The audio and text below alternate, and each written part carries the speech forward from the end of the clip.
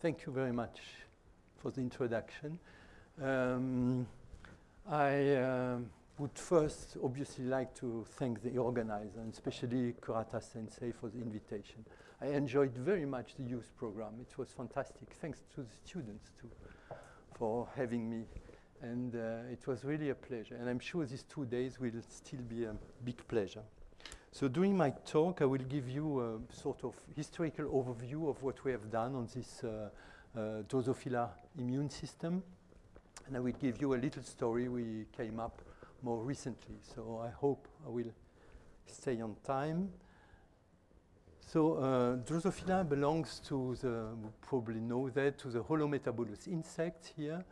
And like all other invertebrates in yellow, it defends itself against microbes by a pure innate immune system. There are no B or T cells, there are no antibodies, and you certainly know that the adaptive immune system with the B and T cells antibodies arose roughly 500 million years ago with the arrival of a RAC transposon in the germline of these first jawed vertebrates here.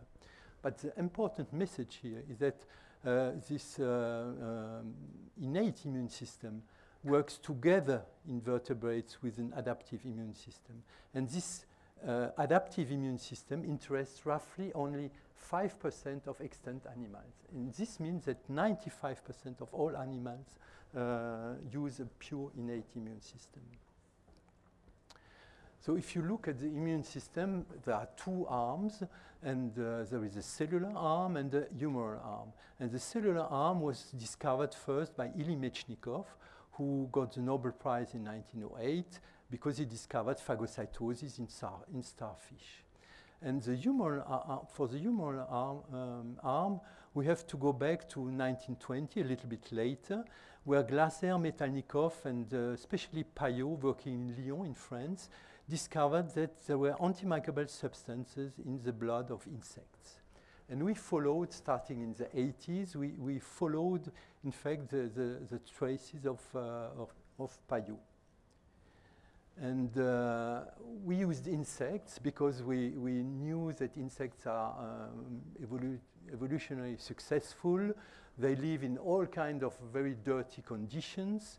And I have nothing against McDonald's, don't worry.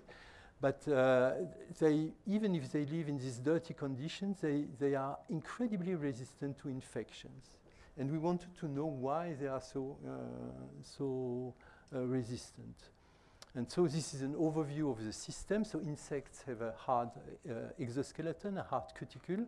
And inside you have an open circulatory system. And obviously when this cuticle is breached, it means danger for this soft tissue which are inside here. And the animal will answer with several kinds of responses. Again, a cellular response in which hemocyte blood cells are engaged in phagocytosis or capsule formation. And you have the humoral response, which can be subdivided into an early step, activation of proteolytic cascades like the phenyloxidase, coagulation, and there is even a complement cascade. This is an early step. This is generally just to seal the hole here. And this is followed by the main systemic response. And this systemic response is due to the synthesis of these antimicrobial peptides by the fat body. The fat body in insects is an equivalent of our liver. So we have mainly worked on this systemic response. And the first question is always, how do you breach the cuticle? How do you challenge the animals? So I did a little movie to show you that it's very simple. We take a concentrated culture of bacteria, a little needle, and you just challenge like that the animals. You can take gram-positive, gram-negative, fungal spores, whatever you like. But I have to say it's easy, but when we started, I explained yesterday, sometimes we use 10,000 flies at a time to do a single extract. And in the process, we lost a few students. So when you do that, you see very easily the appearance of this antimicrobial activity in the blood of the insect. Starts 3 hours after the challenge, levels up to 24 hours, reaches a plateau, and finally will decrease. It does not exist in control animals. And I told you this is due to these antimicrobial peptides. And we have studied this starting in the 80s in the 1980s in a sort of, I like to call it, centrifuge way. We have started by looking at the effector molecules, the peptides themselves. We have then switched onto the control of expression of the genes encoding these peptides. And finally, the recognition. How does insect recognize that a bacterium entered its body cavity? So first, the peptides. There are 4 families of antimicrobial peptide active against gram-negative bacteria: diptericin, atacin, drosocin, and cecropin. And here you have listericin. We missed it, and it was discovered a little bit later by Kurata sensei. I have to say, very nicely, in a very nice work. Insect defensins are active against gram-positive bacteria. And finally, drosomycins and methclicovin are active against fungi. But the main message here is that all these peptides are synthesized upon microbial challenge. They are inducible peptides. They are excreted into this open circulatory system where they directly kill microbes. The concentration are largely enough. They act like detergent. But you can see that drosomycin here, 100 micromolar. You need 10 to the 6th molecule to kill a single bacterium. But there are enough. And here you see the effect of E. coli, of a treatment of E. coli by defensin. These are human defensin, but it would be the same for insect peptide. You can see that 5 minutes after the contact, the bacterium leaks out and will die. So I don't want you to remember all these peptides, but just remember for the rest of my talk, diptericin, which is our prototype of antibacterial peptide, and drosomycin, which is our prototype of antifungal peptide. So the first gene we cloned, this was in the 80s. When we sequenced, is a diptericin gene. When we sequenced, rather painfully at that time, the promoter, we found that there were 2 kappa B response elements here. And using transgenic fly lines, like here, we could show that this kappa B response element were absolutely mandatory for the inducibility of the gene. At that time, NF kappa B was known already. It had been discovered by David Baltimore, who got the Nobel Prize for this discovery. It was known for its role in the adaptive immune system. But in the fly, there was only one NF kappa B-like molecule known, and this was a product of a gene called dorsal.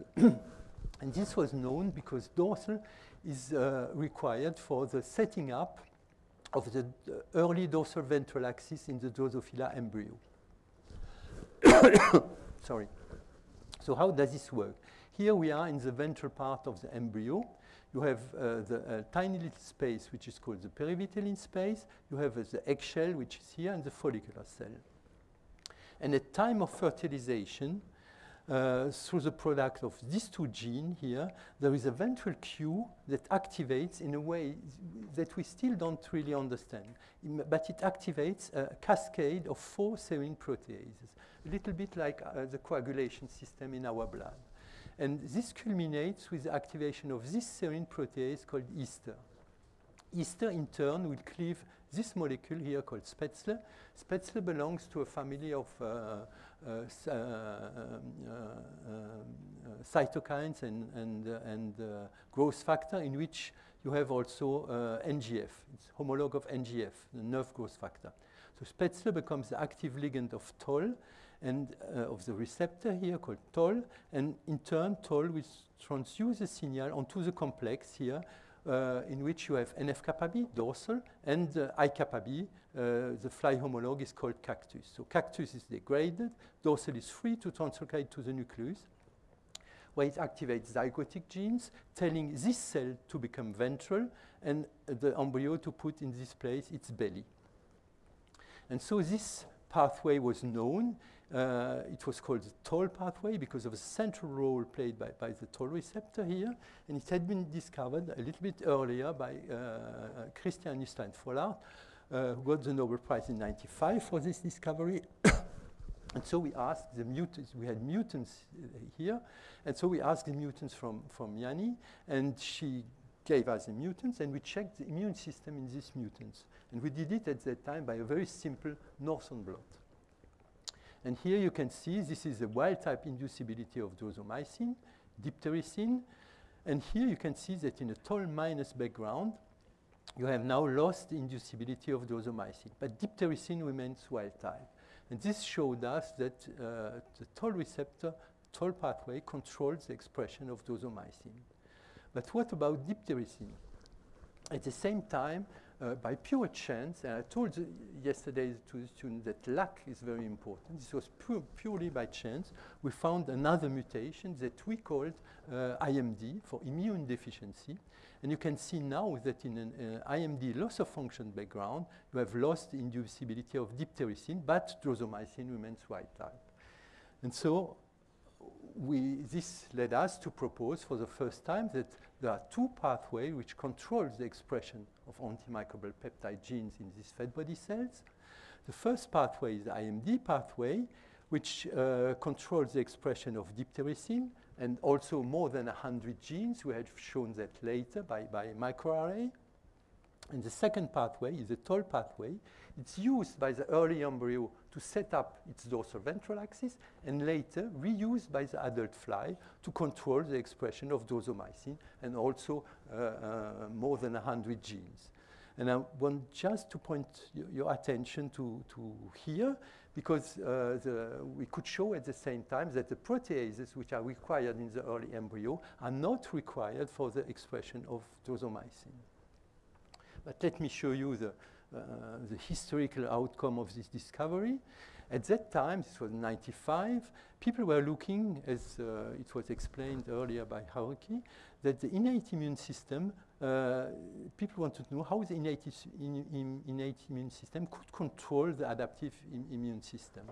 And what was known at that time is that this dendritic cell, discovered by Ralph Steinman, who got the Nobel Prize in 2011, this dendritic cell could phagocytose microorganisms in order to activate this naive T cell here. But it was also known that in order for this naive T cell to be fully activated, you needed the expression of co-stimulatory molecules and inflammatory cytokine. And those are under the control of NF-kappa B. And what was known is that the phagocytic receptor cannot activate NF-kappa B. And so the hunt was open for a receptor here that could sense LPS or microbial determinant and activate NF-kappa B. Candidates for this receptor were, for example, CD14, discovered by Richard Ulevich. It has leucine-rich repeat, binds LPS, but as you can see, it's GPI anchored, so it cannot transduce the signal into the cell. You had also the IL-1 receptor, which can activate NF-kappa B, but obviously binds interleukin-1. And we were, at that time, in a human frontier ground program with somebody called Charlie Genoway, the late Charlie Genoway. And when we talked about our results, he understood very quickly that, in fact, the toll receptor, which shared with CD14 this leucine-rich repeat, and with the IL-1 receptor, this intracellular TIR domain, TIR stands for toll interleukin-1 receptor domain, this receptor could be the missing receptor that everybody was looking for. And this led Charlie to clone the first toll-like receptor that he called human toll-like receptor, and he could show that it activates NF-kappa B. And at the same time, as you mentioned, Bruce Beutler, who was working on these mice that are defective in LPS signaling, could show that, in fact, they carry a mutation in what is the mouse homologue of the human toll-like receptor of Charlie Genoway. And you all know that there was a huge cherry on this discovery, because the human toll-like receptor was not alone, but belongs to a whole family of receptors which sense directly microbial determinant at the cell surface or in the endocytic compartment, and activate then via NF-kappa B and the interferon regulatory factor, the innate and the adaptive immune response. And we have really to thank Shizuo Akira, who deciphered all these pathways here and the role of these different tolls. He didn't get the Nobel Prize, and I regret it. But let me show you another outcome. We come back to the flies now. up to that time, people always, when we talked about the antimicrobial peptide in flies, they asked us, why do you work on the immune system of a tiny little fly?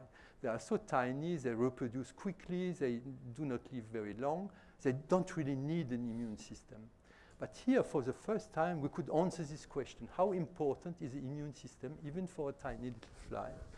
And so we used here, we challenged the flies, we infected them with Aspergillus fumigatus, which is a mild pathogen for the fly. You can see here the wild type survival, and you can see that for tall minus flies that do not express drosomycin, the antifungal peptide, you can see now that 3 days after the challenge, all flies are dead. And this gave the Nobel Prize to the former head of our lab, as you mentioned, Jules Hoffmann, who got this Nobel Prize in 2011. So now let's move on. So you have again these two pathways. The IMD pathway is activated by gram-negative bacteria, and the Toll pathway is activated by gram-positive bacteria or by fungi and yeast. And an obvious question since the beginning was, as the toll-like receptor sends directly a microbial determinant, and as we didn't need the early embryonic proteases to activate toll for drosomycin expression, the question was, do we have here a direct recognition or do we have a proteolytic cascade? And the answer to this question came through a mutant, which is often the case when you work with flies. So this mutant is called necrotic, because the flies have, the phenotype is necrotic patches onto the cuticle, and they die shortly after hatching. So we cloned the gene involved in this mutation, and we discovered it is a serpin. Serpin is an inhibitor of serine proteases. So serpin have a very compact structure. They have here an N-terminal loop, and this loop acts as a bait for the target serine protease. So the target serine protease cleaves the loop, gets covalently linked to the serpin, and then the whole complex undergoes a conformational change which destroys completely the protease. So they act like suicide substrate. So we looked at the immune system in these necrotic mutant flies, and you see the result here. We use here drosomycin GFP reporter. So this is in absence of any challenge, so there is no fungal challenge. You can see that all the felt body cells light up in green, which means that the Toll pathway is constitutively activated in this fly. And you can even see the black necrotic patches due to the light of the GFP. And the Toll pathway is constitutively activated, so this means that, yes, we must have here a proteolytic cascade, or at least one protease, which is normally kept under check by the next serpin. And when this serpin is absent or mutated, somehow this protease gets autocatalytically activated. And this leads to a very strong activation of the Toll pathway and to the neck phenotypes and the lethality of the fly.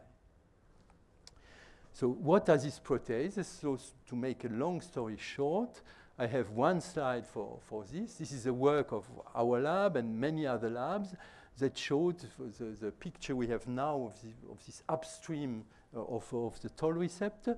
So upstream of Toll, we have a first protease cascade, which is centered around one protease, which is called GRAS. And this protease takes a signal from the recognition molecule for microbial determinant. They are soluble recognition proteins based on peptidoglycan recognition proteins, recognize the peptidoglycan from gram-positive bacteria, and the glucan-binding protein, which recognize the sugars from gram-positive bacteria and from fungi. This is what we call the PAMP pathway. For those who are familiar with the plant system, you know this pathway. The second pathway is centered around another protease that is we call Persephone.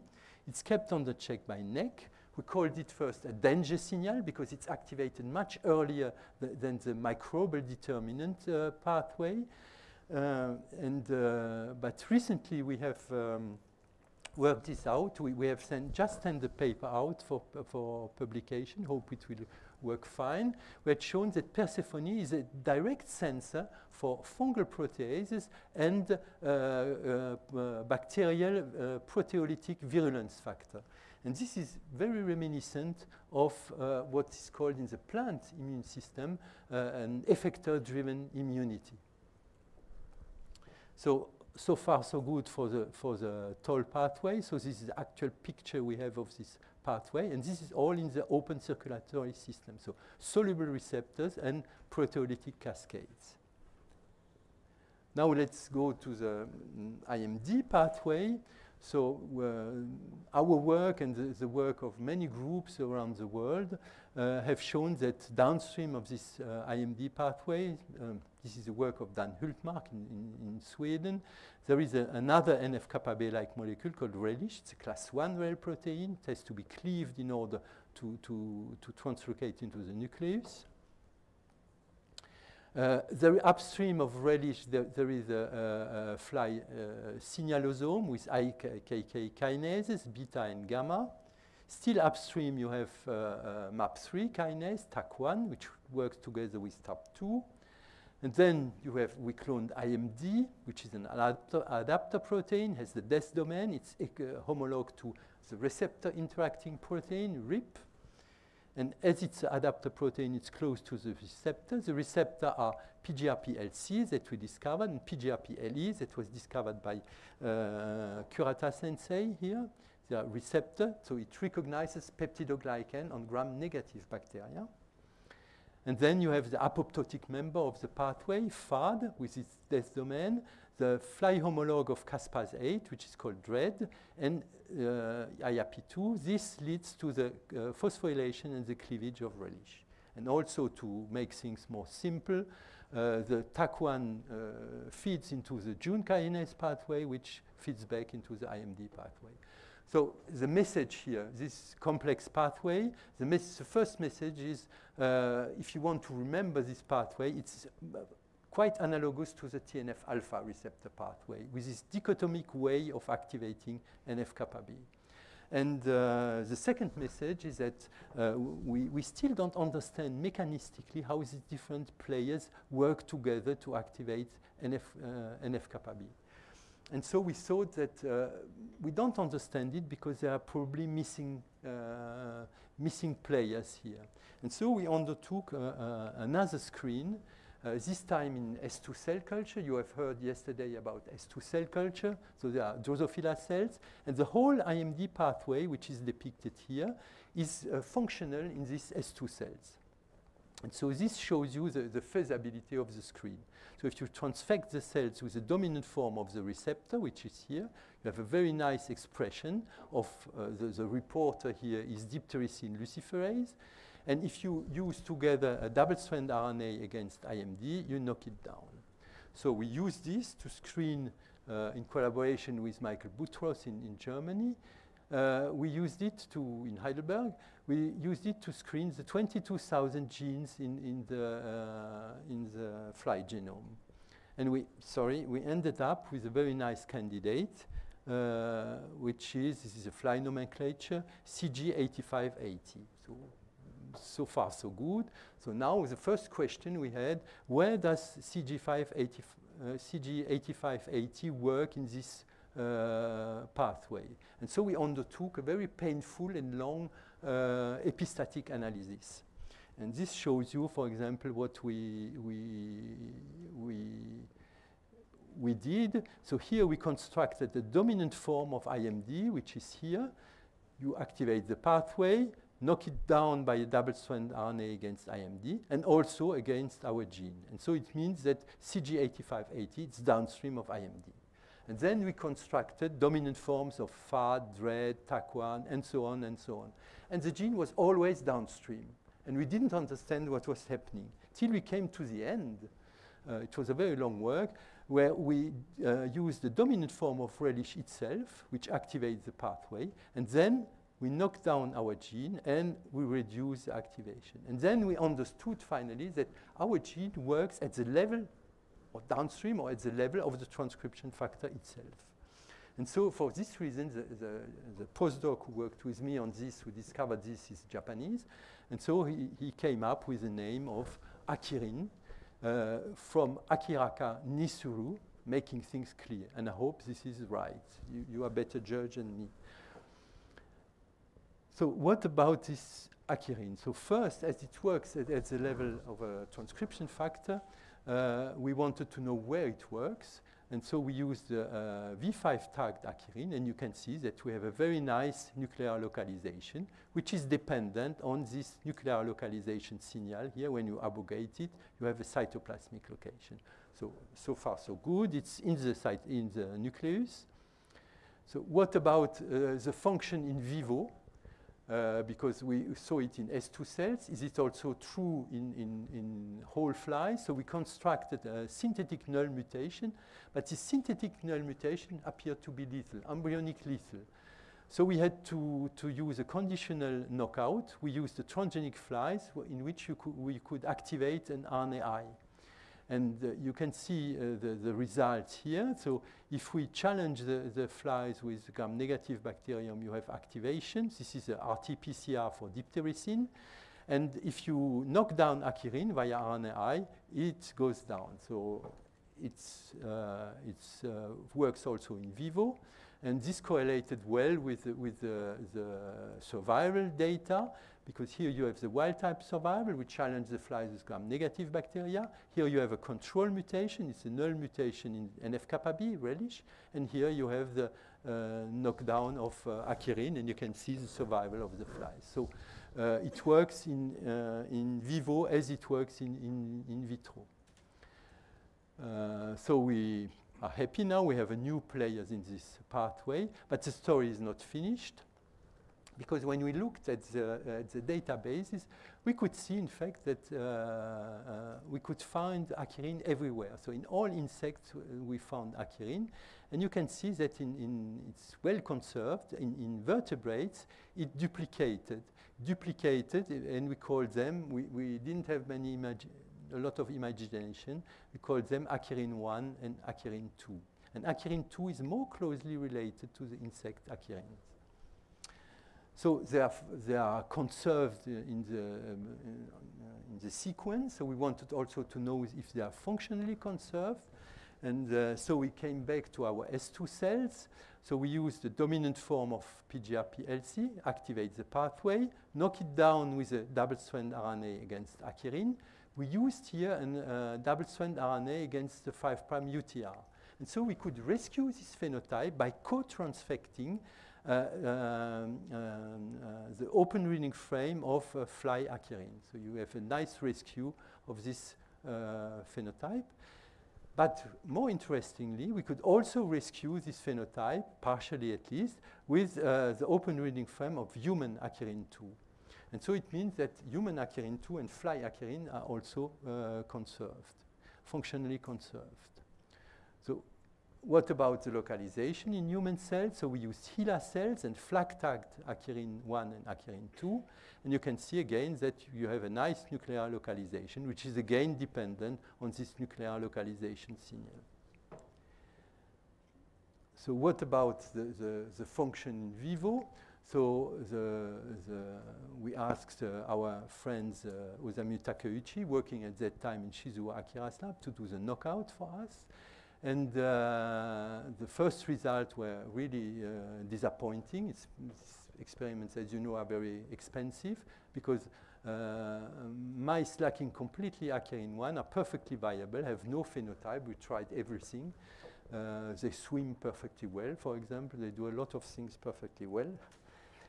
And so we are disappointed. But when we looked at mice Akirin 2, this time we had more luck because the knockout here is embryonic lethal. And this reminds us of what we obtained for the fly Akirin, which also have an embryonic lethality phenotype. But here we could use this very nice trick. We fluxed out the remaining allele of Akirin 2 using the Cre recombinase in this mouse embryonic fibroblast. And then we could show that Akirin 2, the mouse Akirin 2, is required downstream of all this innate immune pathway, TNF-alpha pathway, IL-1 pathway. Here, this is MALP2 is the agonist of TLR2. This is the TLR2 pathway. LPS is agonist of TLR4. So here you have the TLR4 pathway. So akerine is required downstream of all this pathway. And so we have continued to work on akerine. We wanted to know exactly how this works. And one observation we made at the very beginning was that akerine 2 is not required for the expression of all LPS-dependent genes. And this was very interesting because so these are all LPS-dependent genes, but if you look, akerine 2 is only important for example, for IL-6 or BCL3 here, and not for the others. So akerine 2 is required for the expression of only a subset of NF-kappa B dependent genes. So we wanted to know more why, and to make a long story short, we discovered that akerine, in fact, nucleates a Brahma complex, chromatin remodeling complex called Brahma-BAP complex, and this only on certain genes. For example, IL-6, I told you, BCL3, and very nicely, these genes that require akerine are all involved in inflammation and cancer. And another subset of genes, which, for example, you have I-kappa B zeta, which is here, are more implied in anti-inflammatory effect of NF-kappa B. We have shown that the same is true in flies. So fly akerine is also required for only a subset of genes, and it requires also the Brahma complex. And this for us was very interesting because when you look at the inflammatory pathway, for example, the TNF-alpha pathway, you know that downstream of this pathway you have an inflammatory response, but you have also a negative feedback, which is an anti-inflammatory effect on the pathway itself. And when you look at the drugs that are used today as anti-inflammatory drugs, there are antibodies generally, monoclonal antibodies. They all act upstream, very upstream of the pathway. And so when you shut the pathway down, it shuts the inflammatory response down, but also the negative feedback. And the ideal for an anti-inflammatory drug would be to shut only the inflammatory response and to leave this feedback alone. And akerine 2 works exactly here. So we have no idea, still no idea of the structure of NF-kappa B, but of akerine. But we thought that we could, in fact, use a screen to see this, to find something that binds and inhibits akerine.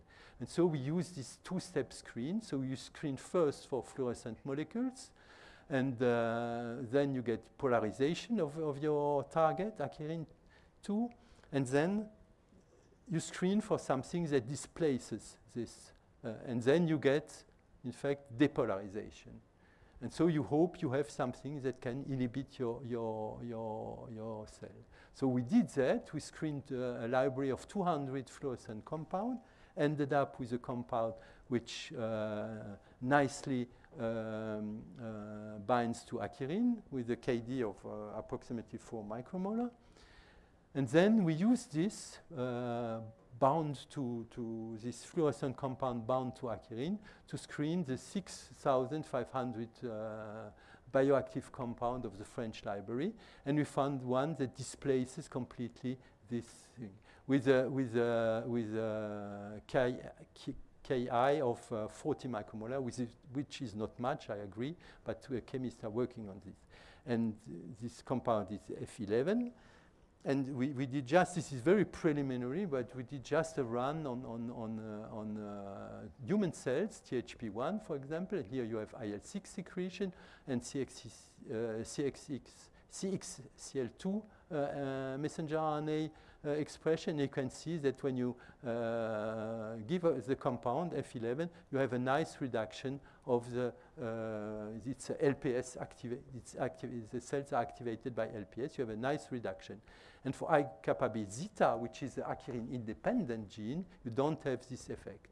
And this is very preliminary. The Ki are very high, but the chemists are working now to have a better molecule with a better KD. So you see what flies can bring to, for example, to medical research. But it's an outcome. So first ask the question, the interest in science, and then it's for the students. You will have interesting things.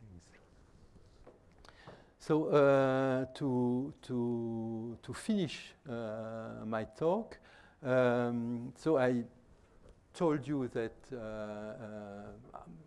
you have two pathways that control the expression of this antimicrobial peptide. You have the IMD pathway, which is here, activated by gram-negative bacteria, and you have the Toll pathway activated by gram-positive bacteria, fungi, and also effector-driven recognizes proteases. So when you look at these two pathways here, you have the Toll pathway, the IMD pathway. I gave color codes. I told you that the Toll pathway is closely related to the TLR4 pathway here, and it's nicely seen with the color code. And the IMD pathway is a little bit like I told you it's reminiscent of the TNF-alpha receptor pathway. You see the color code. So using this, we can now draw a sort of what I could call a prototypical innate immune pathway, in which you would have a receptor, Toll, for example, an adapter protein, then a MAP3 kinase, NF-kappa B, and the effector molecules, the antimicrobial peptides.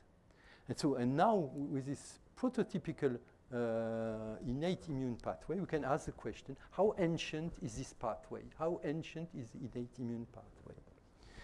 And so I finish with the slide I had at the very beginning. So this is, again, a phylogeny of the animal kingdom. So here you have the very origin, 1 billion years ago, origin of multicellularity. And then you have the split between triploblastic and diploblastic. The sea anemones, the sponges are here. Then the split between deuterostome and protostome, insect, worms, and the deuterostome. And then finally the chordates and the vertebrates are here somewhere. So with high throughput sequencing, you know that we have now genomic sequences for species in all these classes of animals. And so we can ask the question, just looking at the databases, where do we have Toll, for example, in these animals? And when you look for Toll, you find it everywhere. When you look for TAC1, you find it everywhere. NF-kappa B is everywhere. Antimicrobial peptides can be found everywhere. It has even been shown in a very nice paper that in sea anemone, for example, this whole pathway is fully functional. And so to answer this question, when did the innate immune system appear? I can say that it appeared probably 1 billion years ago. So I draw this animal, this first multicellular animal like a sponge, but I have no idea how it looked like. But I'm sure that it had a cellular arm of the immune system because it had phagocytosis. This is the way this animal eats, in fact, for food. And it had, we know that now, it had the complete prototypical innate immune humoral pathway. And so the origin of the innate immune system probably arose with multicellularity. And with that, I thank you for your attention. And just a few slides two slides, in fact, for acknowledgements. So this is Jules Hoffman, who was former director of our lab. He's emeritus now like me. Julien Royer discovered the PGRPs in the lab. Bruno Lemaitre worked with me on Toll. Charles Létrude, Dominique Ferrandon, he discovered the GNBPs. Akira Goto named Akirin. He worked for some time with Dr. Kurata in Tohoku here, and he's back in Strasbourg now, and he has an interim position. And finally, Nicolas Matt and François Bonnet worked on the Brahma complex and Akirin story. And here are our collaborators. The people who gave us money, very often people ask me, why do you have so many sources of money? You must be very rich. In fact, not. It's for our American friends, no. Each gives a little bit money, so you have to have many sources of money. And finally, our friends in Japan, so Soichiro Kurata, I told you already about him. A very good friend who helped us a lot who was formerly in Tokyo University, Sasakawa Sensei, and Osamu Takeuchi in Kyoto now. And I would like also to thank the GSPS, because I had spent 2 months last October, November in Kyoto in Osamu's lab, thanks to a grant of the GSPS. And I thank you for your attention. Thank you.